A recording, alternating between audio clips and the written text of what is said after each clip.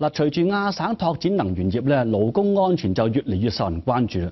有多媒體設計公司將 3D 立體技術引入油砂勞工培訓項目，令培訓變得更加生動同更適合年輕人嘅。卡加利記者吳曼婷嘅報導。呢個係一個油砂地盤嘅虛擬影像，工人戴上電腦頭盔就可以睇到由電腦做出嘅工場，當中設有陷阱，等工人透過 3D 科技體驗地盤嘅危險，增加安全意識。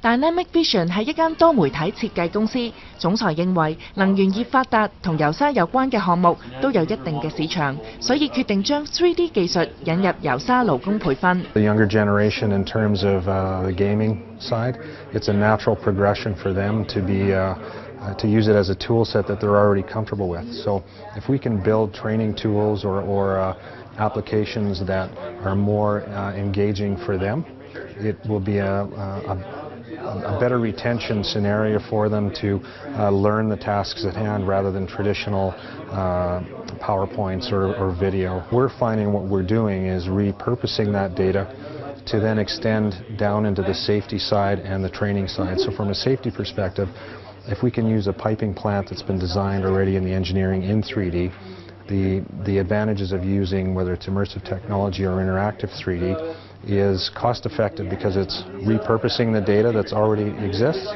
The virtual reality system essentially is designed to trick your brain. And so the way it does that is with some fancy technology. And there's 3 stages in a virtual reality simulation, just like in any video game. The first stage is tracking. So the user's input is recorded by the system. And then the second stage takes that tracking information and brings it to the rendering process. So in this case, the high-performance graphics card takes your input information and brings in to the simulation, computes what it needs to display. And of course, that's the third process itself, display. And we have here today 2 complementary systems. We have a head-mounted display, which you've seen goes on your head, sort of like a helmet. But we also have a 3D interaction wall. And so those are, I think, the 2 most promising display systems. 有大型能源公司對呢個 3D 科技配合勞工培訓嘅概念深感興趣，認為項目可以打破語言及文化差異，令培訓項目更有效。You know, we've got a lot of new people coming to the province, and you know, a lot of them come from other industries and maybe don't understand our business very well. So I think getting good training to those people is very important. You get involved in some of the demonstrations we saw were very engaging, where you actually see how things work. So, you know, some people can learn very easily by reading a book. I'm not one of those people. For me, to actually do something hands-on is very useful, but it's not very practical to take equipment apart all the time to learn. So if you could do this in an immersive environment to get your training, I think it would really speed things up and be far more cost-effective. 能源業目前係本國嘅經濟命脈，勞工安全重要性亦變得舉足輕重。喺過去，每年本國每10萬名嘅能源業勞工就有8人因工傷亡。